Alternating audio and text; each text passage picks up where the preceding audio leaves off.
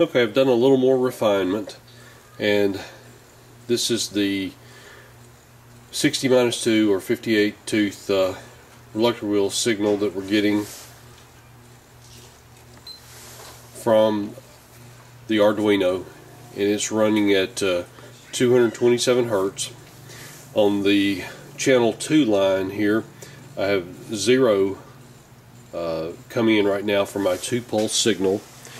Here's my 2-pulse signal generator. There's the Arduino.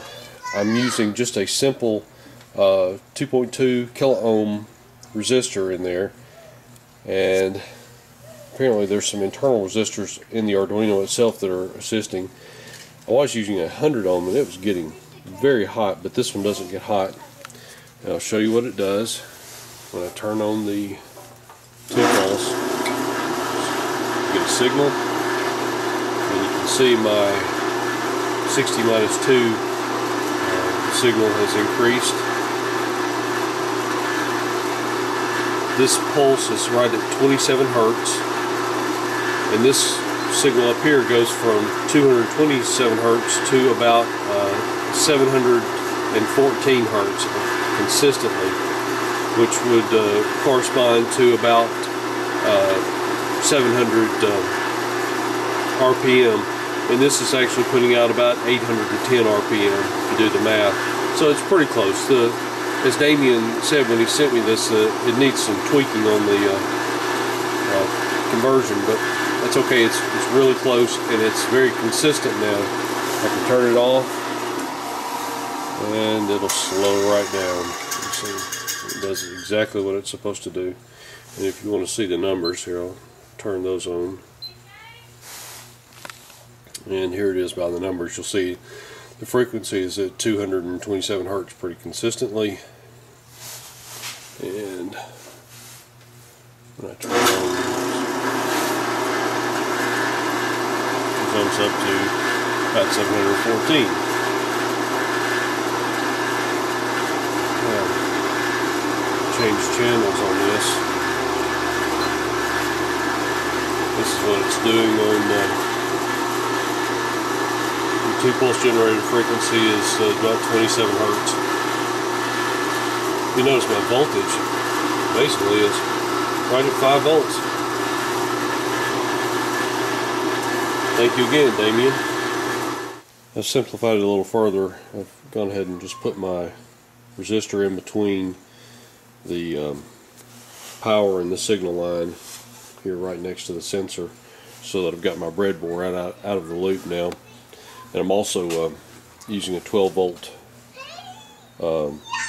power supply rather than the 9-volt battery.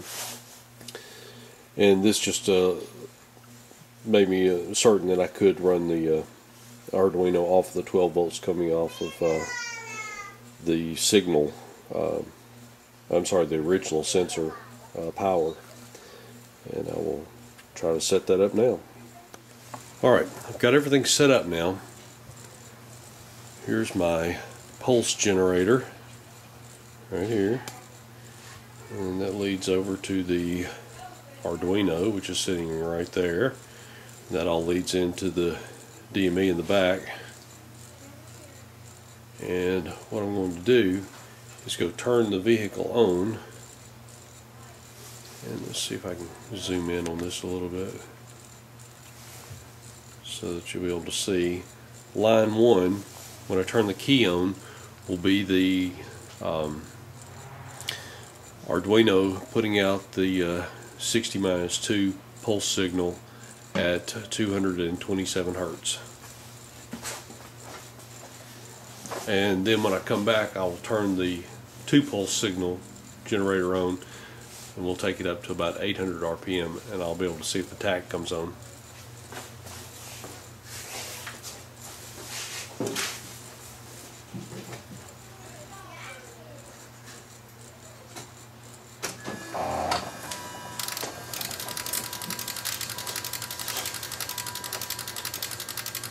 Alright, right now you can hear the fuel injectors coming on, and that's giving me my It's just the engine is idling at 227 hertz, and now I'm going to turn my pulse generator on, and you can hear the injectors kicking in, so it tells me that the signal's getting loose to the injectors. Now I'm going to go look at the tachometer on the dash.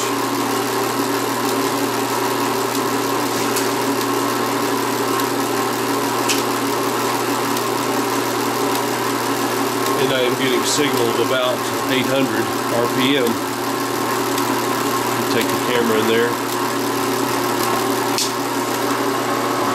See the pulse generator spinning away.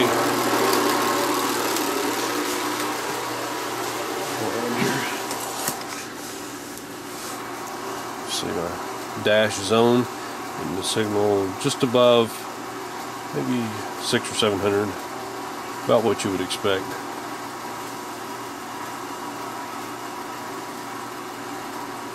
And everything else seems to be coming on just fine. Once again, thank you, Damian McGuire. I appreciate all your help so far.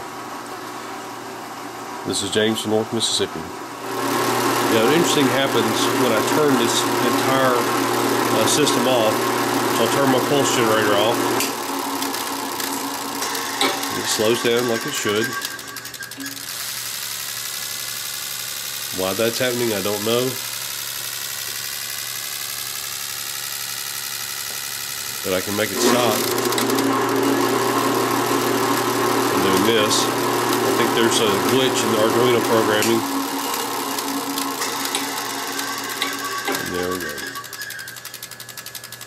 If you just stop it at the wrong time, it does that. Now, I'm going to go turn the key off.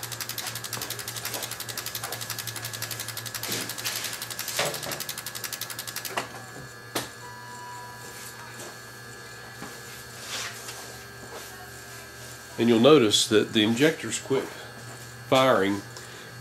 Excuse me, but my Arduino is still giving me my pulse signal.